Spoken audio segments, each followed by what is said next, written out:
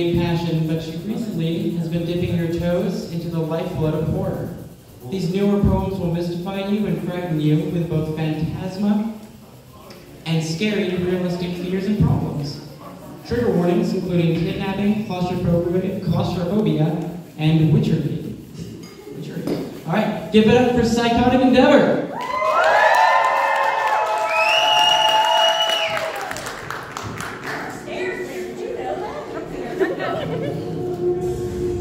Thank you, Alistair.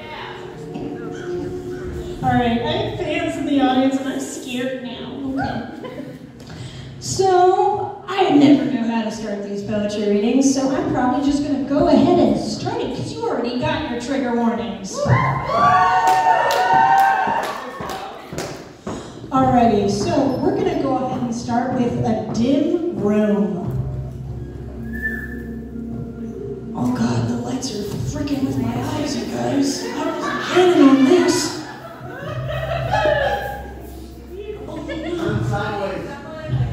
I don't know. I genuinely don't know about dark spots. Turn sideways. Turning sideways, but then you don't get profile. You get side view. Side view is kind of good. You got my right side, which is my good side. All right, I'm filling time. Can you tell? Anyway, a dim room. A dim bulb from the hallway lights a path into a dark room. Beneath blue twinkling lights is an unframed bed, covered in a fabric, long and flowing, dark and red, soft and comforting to the touch, plush even. A soft rustling can be heard from the far corner of the room. Rustling of a bag, some shoes, perhaps a belt being shifted or tossed. Quiet footsteps approaching, stepping closer to that far corner, searching for the source of the rustling.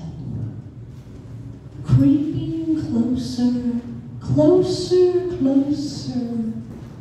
The quiet footsteps approach to peer across the other side of the bed. What creature could these peering lights belong to? A cat, a dog, a rat, a snake? What could possibly be lurking in the dim light, stretching far into the darkness-consumed room? The creature crouches, peering curiously, searching diligently for the source of the rustling. Beneath the dark red sheets, a low rumbling rises from the creature. A small wiggle, tracking every movement, until pounce.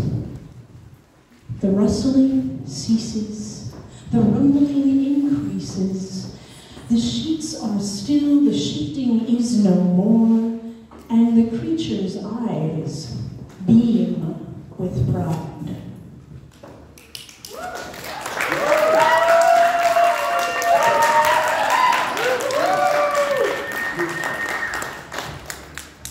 Dark and damp.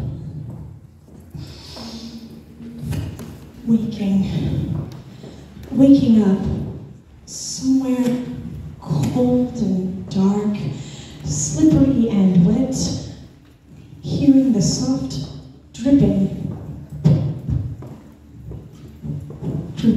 of water from the ceiling.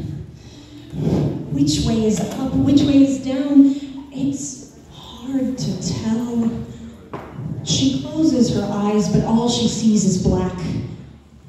She tries to move her arms, her legs, her head moves.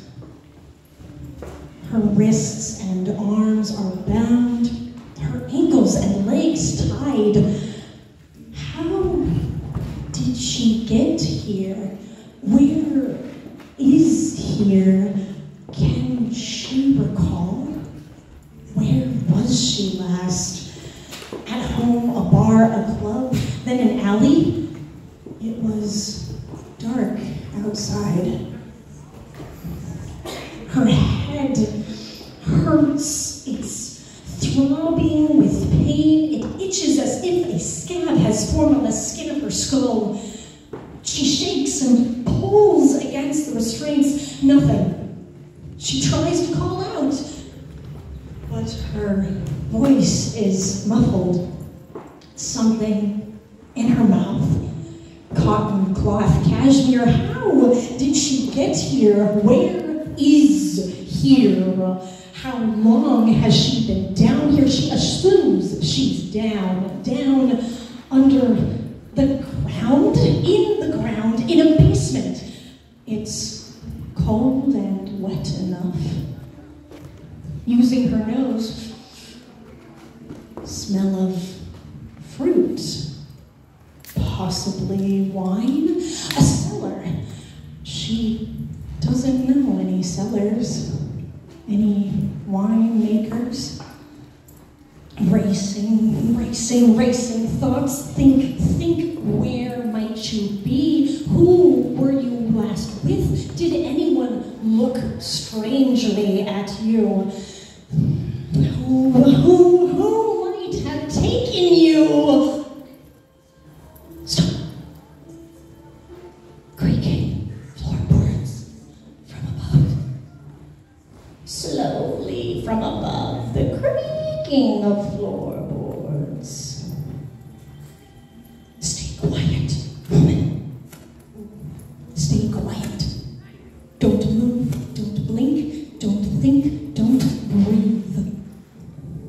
Creaking. Stop. Silence. Nothing but her own breath and racing thoughts.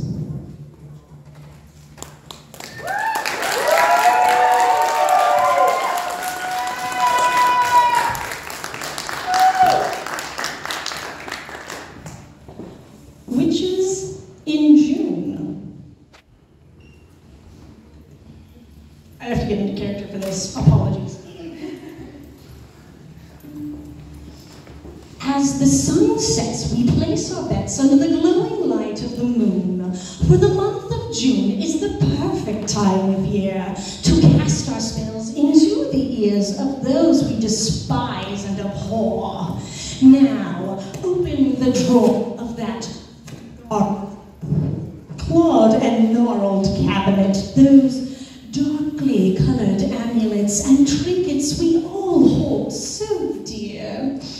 Now, like the torches here, take your components out, mix them in the cauldron now.